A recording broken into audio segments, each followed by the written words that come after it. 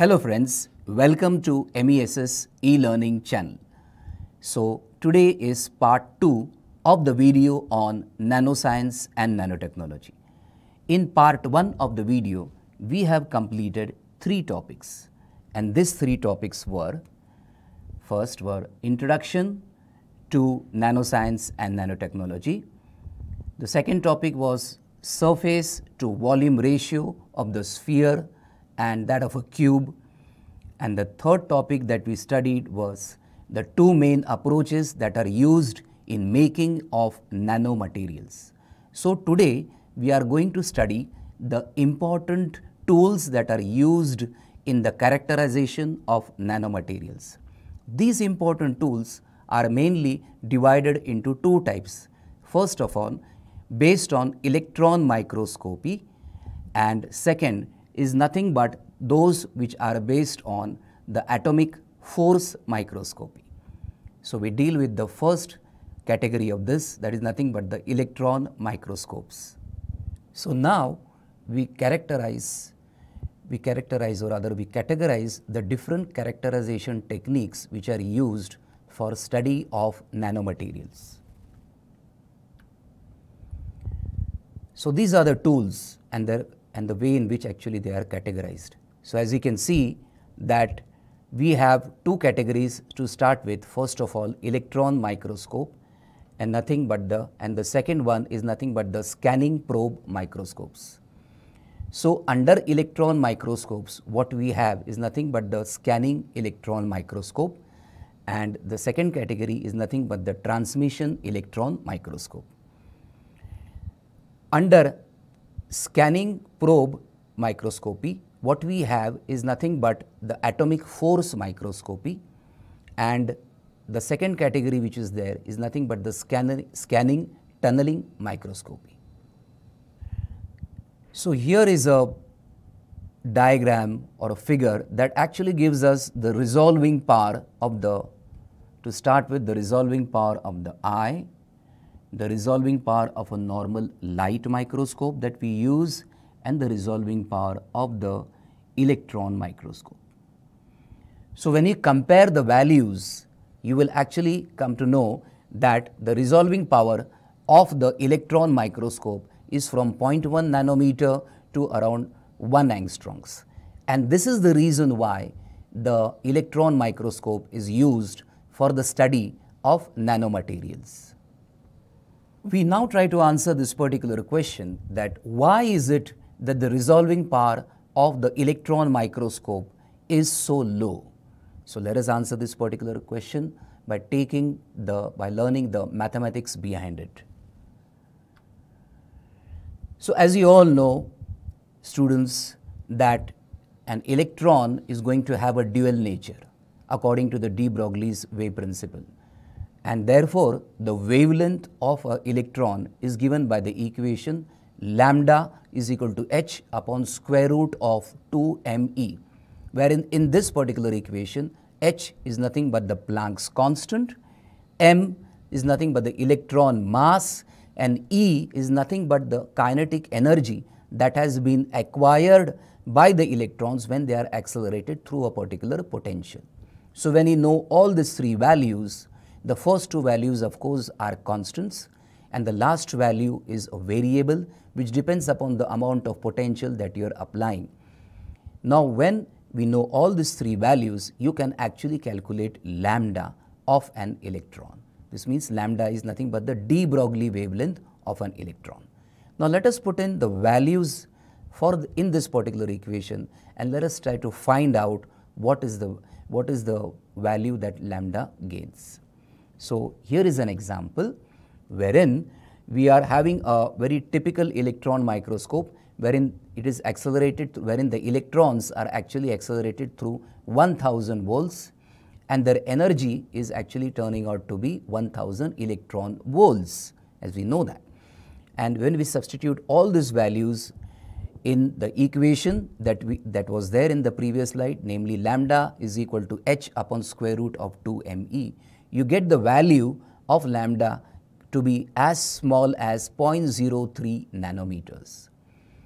Now 0.03 nanometers, you will immediately say that that is the reason why the electron microscopes are used in the study of nanomaterials. But there is one more reason. Why is it that it scores more above the optical microscope? Let us see that in the next slide. So we will see that for an electron microscope, as we have right now calculated this value, when the electrons are accelerated through 1000 volts, the de Broglie wavelength of the electrons is around 0.03 nanometers. Compare that with the wavelength of the photons. And what is the wavelength of the photons? Normally for the average wavelength of a photon, for the yellow photon, for the yellow color photon, it is around 5500 angstroms, which is of course 550 nanometers. Now compare 550 nanometers with 0.03 nanometers. So since the de Broglie wavelength of an electron accelerated through 1000 volts is less in comparison, not only less but by a few order of magnitudes it is less in comparison to the wavelength of a light photon, the resolving power is actually inverse of this. Hence, the resolving power of an optical microscope is much lower than the resolving power of an electron microscope. And this is the key principle that rules the functioning of an electron microscope. And this was actually noticed by the previous scientists, and that's the reason why work started on an instrument which will actually work on using electrons. So instead of focusing light, why not focus electrons? And this actually gave birth to the electron microscopes. The first microscope which we'll be learning is nothing but the scanning electron microscope. So we have seen that the resolving power of the electron microscope is much higher than the resolving power of an optical microscope, and that is the reason why we actually use an electron microscope to study the features of a nanomaterial. So let us study the first category of the electron microscope, and that is nothing but the scanning electron microscope. So what do you mean by scanning electron microscopy? Basically, scanning electron microscopy is nothing but the inspection of the magnified surfaces, or rather the topography of magnified surfaces, in this case the topography of nanomaterials at very high resolution, using an instrument which is called as the scanning electron microscope. Now over here what you see is nothing but a cross section of a scanning electron microscope, and it is nothing but a schematic diagram of a scanning electron microscope. What it comprises of is nothing but basically of a very long tube, and inside this tube, and this tube of course you have to be careful and you have to specify this particular fact that this tube is under high vacuum, because since we are dealing with electrons, if we don't have vacuum inside this, the electrons which are being used for the analysis will easily undergo interaction with the atmospheric atoms, and they will lose their energy and our purpose will not be solved.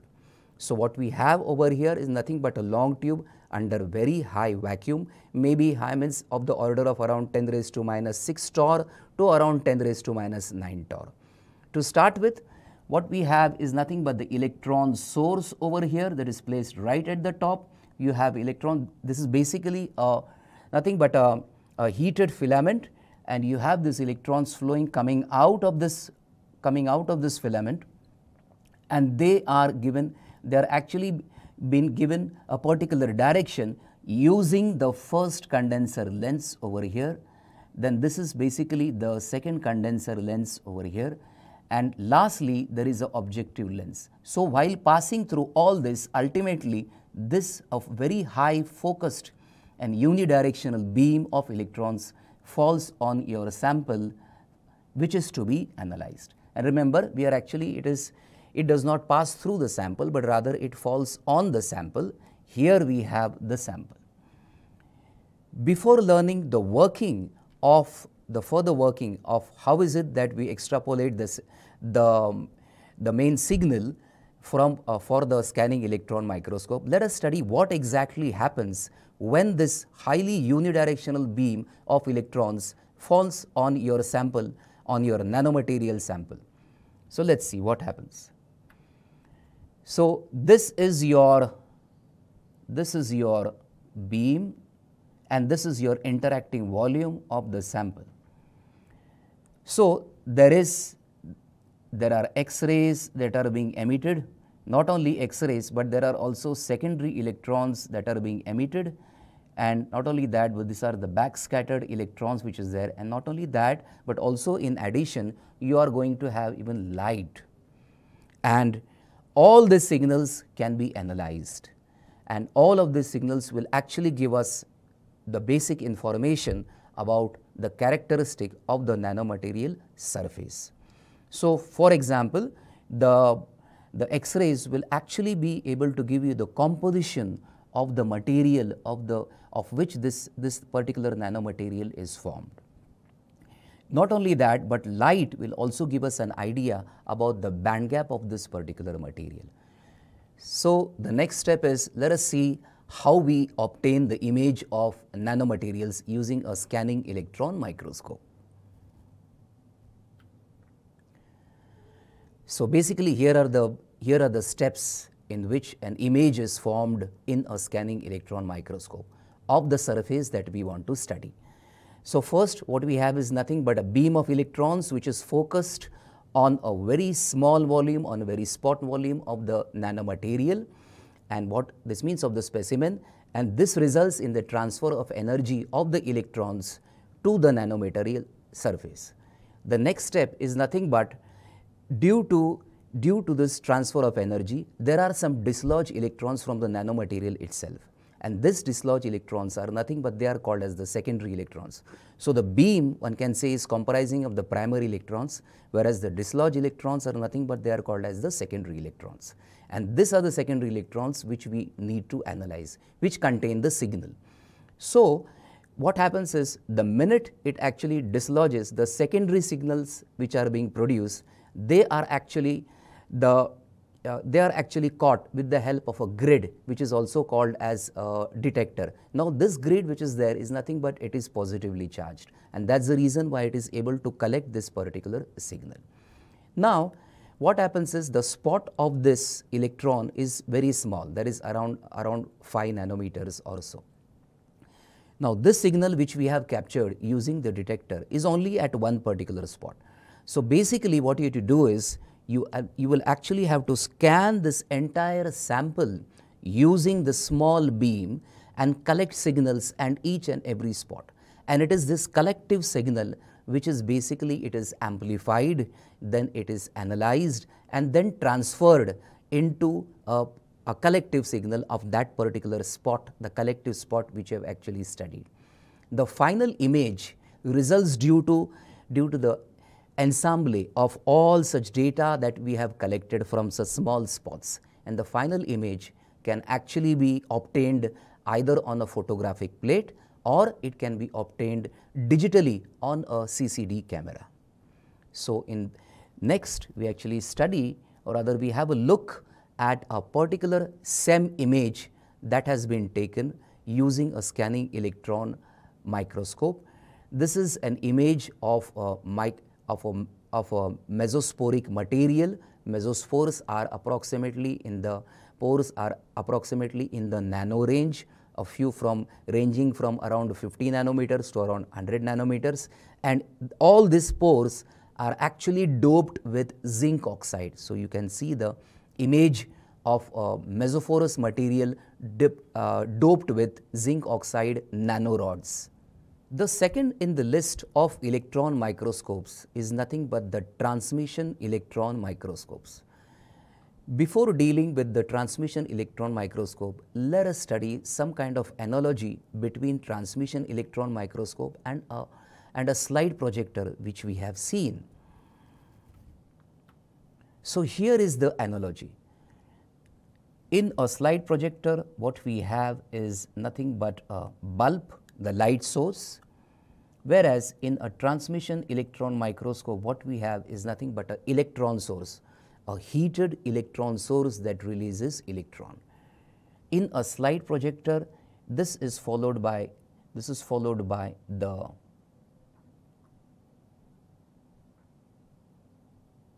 condenser lens. In the same way, over here too we are having the condenser lens. This means in the transmission electron microscope. But we have to be careful over here, these lenses are made out of glass, whereas these lenses over here, they are electromagnetic lenses. Next, we have nothing but the transparent slide through which the light will pass. Over here, what we have is nothing but a thin sample of the nanomaterial through which the electrons will pass. Once again, drawing an analogy, what we have over here is nothing but the objective lens, and over here in the case of a TEM, once again you have an objective lens, but this lens, of course, as I am repeating it, it is not a lens that is made out of glass, but it is an electromagnetic lens. Finally, light passes through this slide, and an enlarged image of this is there on a projector screen, which is kept at quite a distance over here. The same principle is being used over here, and the enlarged image of the specimen over here is formed on either on a photographic plate or on a CCD surface. So this is it. Having seen the analogy between a transmission electron microscope and that between a slide projector, it will make us understand transmission electron microscope in a better way. So one can see if we can compare this with the scanning electron microscope. So scanning electron microscope gives us information only about the topographical features of a particular nanomaterial. On the contrary, in the transmission electron microscope, as you will see in the next slide, the electrons actually pass through the, rather transmitted, hence the name transmission electron microscope. They are transmitted through the samples. So we can have some kind of idea regarding the bulk properties of the nanomaterials under study.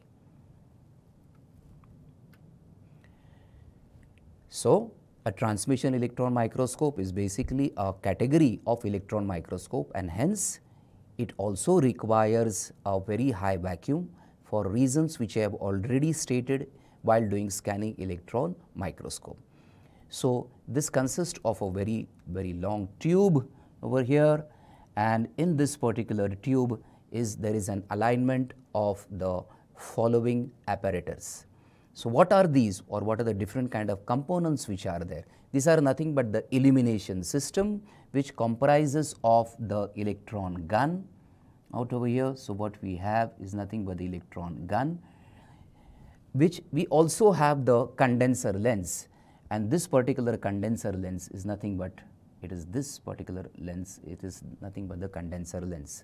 Once again emphasizing the fact that these lenses are electromagnetic in nature. This is followed by the sample. The sample is being placed over here, and immediately after that we have the image forming system, which comprises of the objective lens. Once again we have an intermediate lens over here. Finally we have the projector lens, and the entire image, an enlarged image of the sample, is projected on this particular, either on a photographic plate or on a CCD surface. We have studied the various components which are included in a transmission electron microscope. The next stage is, let us now see how these various components work in tandem in order to produce a TEM image.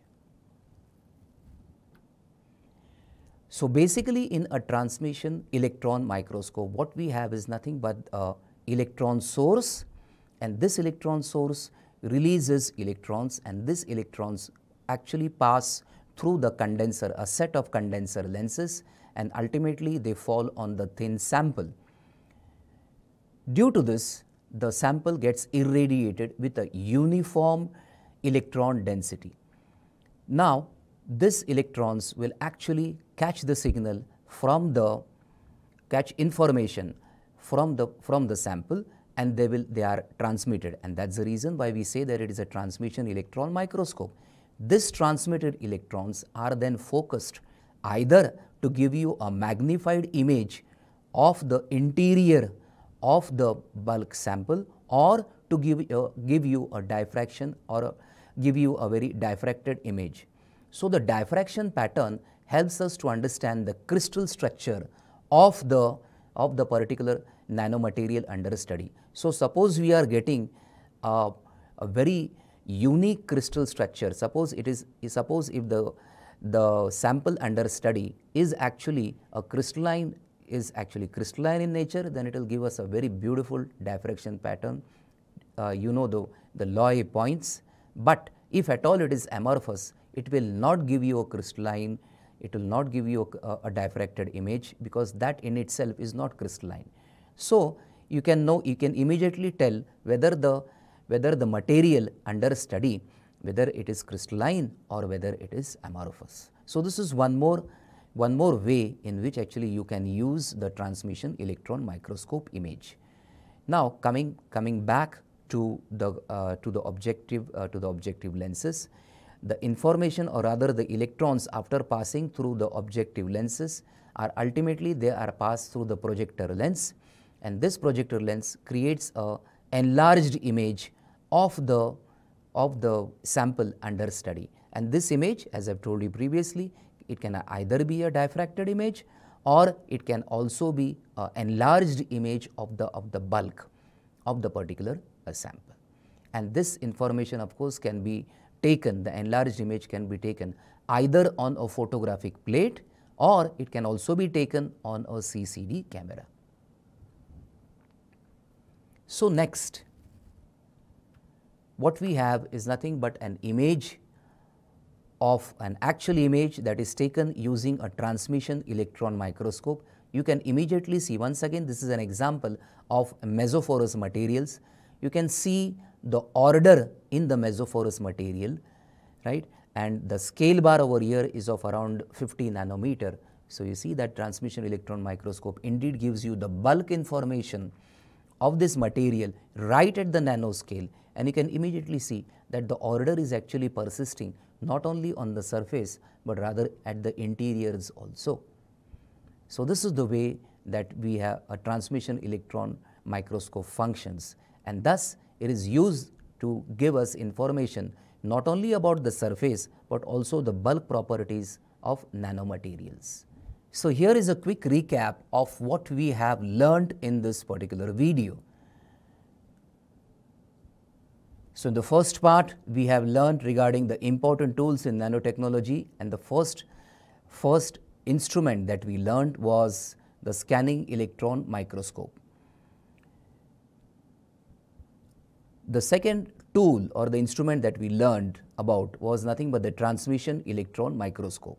To compare, scanning electron microscope gives us information about the enlarged topography of the nanomaterial, whereas the transmission electron microscope gives us not only about the topography information, not only about the topography, but also regarding the bulk characteristics of the nanomaterials. It actually tells us whether the particular material is in a crystalline form or whether it is an amorphous form. In the first video, we have covered these three topics. So in the forthcoming video, we will actually be covering once again the tools of nanotechnology, but this will be more based on the scanning probe microscopy, and these are nothing but the atomic force microscope, and the second one, that is nothing but the scanning tunneling microscope. Thank you for watching this particular video. I hope you have understood this particular topics.